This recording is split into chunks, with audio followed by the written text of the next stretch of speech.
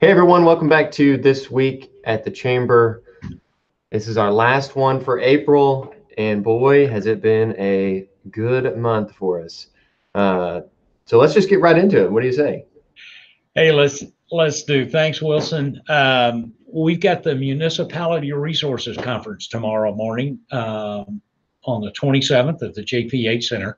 And this will be the first time we've brought all of our municipal mayors, city councils, and department heads together to learn about all the various resources that are available to them from the Arkansas Economic Development Commission, from the Center for Community and Economic Development at UCA, and our partners from all of the utilities. Be a good opportunity for them to learn what's available so that they can take their communities to the next level. We're excited about having about 55 people up for the first ever session. Nice. And then we've got 2 ribbon cuttings. That's right. Wednesday and Thursday. Wednesdays with Cromwell Architects Engineers at 11:30. They actually designed our courthouse here, so they're going to have their ribbon cutting there at the courthouse. And then followed by Thursday morning at 9 a.m. is CASA of North Arkansas. So 2 ribbon cuttings. We're getting back to it. I know we've been saying that for a few months now, but I think you're going to see at least one a week. This week we got 2. Absolutely. And we're also going to take a tour of potential business and technology parks. The economic development team is going to come together and Wednesday afternoon, and we're going to physically set foot out on some potential properties that will give us a product to sell in the market here in the Harrison region. Yep. And again, part of our regional aspect of economic development, everything that we hear says regional is your strength, right? And so this year we've met with Branson. Last week we met with Diamond City. Thursday we meet with Berryville. They just got a new chamber director. His name's Dean Lee, and they're having a drop-in at the Berryville Chamber. So we'll make our way over there to visit and catch up and learn about him and the focus of the Berryville Chamber. So yeah, busy week again, but all leading to the fact that we're really taking the lead as the Harrison Regional Chamber of Commerce and Economic and Business Development. We're happy to do that. Yep. And on that note, actually, we've got a follow-up conversation for you today with Scott and Melissa. We showed a clip from them. Actually, they were live in Little Rock for the Mid-South Basic, but we've got their follow-up notes and some of their top things. In fact, we recorded for too long. You're only going to see a snippet of it, just because there was a lot. So here they are. Yeah, I think I shared at our economic development, we're doing a lot of things right, and we got a lot of momentum, but we're drastically underfunded in what we need to do. Probably one of the things that was most exciting for me was the dinner we had with John Chadwell, and just kind of picking his brain on what they're doing in Newport to drive economic development. So I think that confidentiality is a huge piece in economic development, and we got to continue to drive that point home to all the people that, we can't go out and talk about something that's coming to town, because if they find out about it, maybe the last time we get to talk about something coming to town. Data is really important, and I think that's where that business retention and expansion, and that was another thing I picked up on, that report that, like the Jonesboro Chamber's doing, where they provide a report for all of the members that participate, and it's not by a specific name of a company, but it gives them an idea about what their wage rates are in that particular area. So I wasn't sure what to expect, but I think I take away from that a lot more than I expect when it was all said and done. Let me ask, if you, during the course of the week, with all of the speakers that you had, and then with the 45 other folks that were there, did you pick up on the complexity of the economic development process?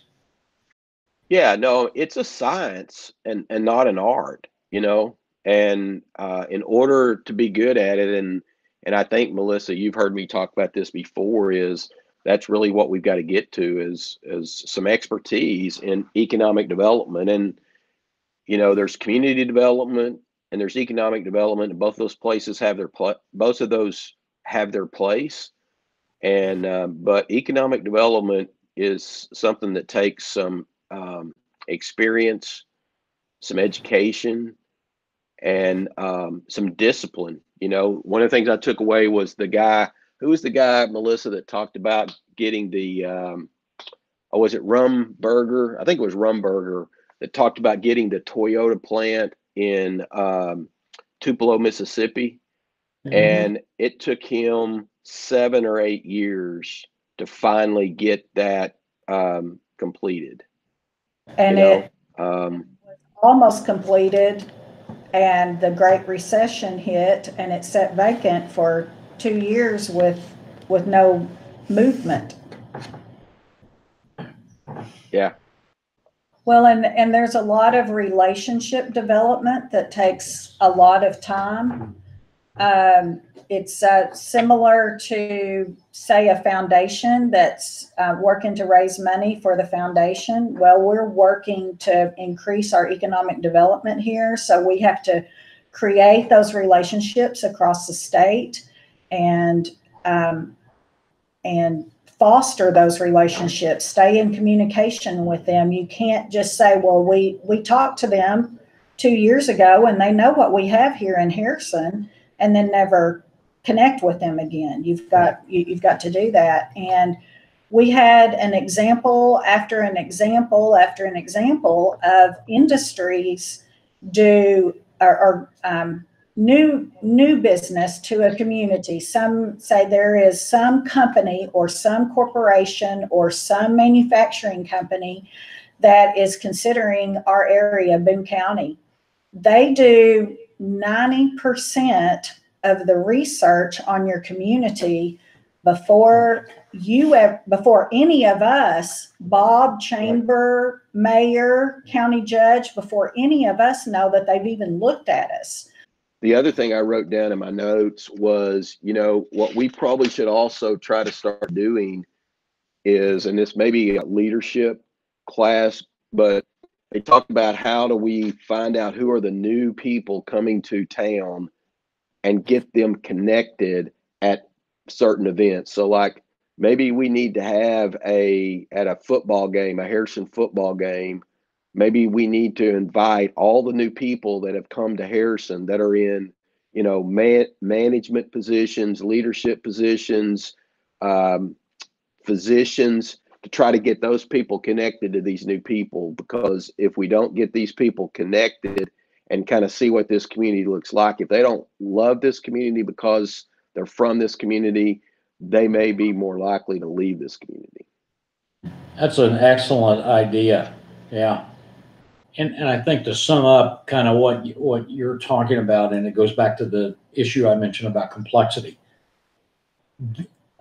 actually being successful in recruiting a new company to come and cut the ribbon, of those that you talk to, it's maybe 1 in 100.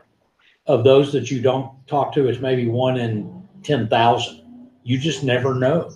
But once you get it, the value is there in long-term tax base, employee base, schools, hospitals, the prosperity, new quality of life. But it's a needle in a haystack to find one that you actually recruit that will have their employee base provide jobs in retail and support services.